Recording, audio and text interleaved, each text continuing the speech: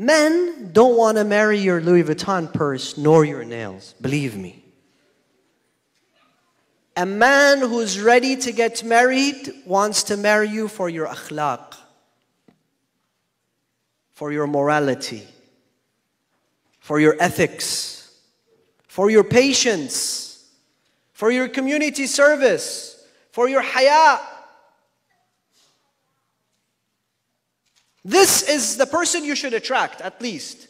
This is the person that is ready to settle down. And that comes off as superficial. You may not be a superficial person, a materialistic person. But that is intimidating.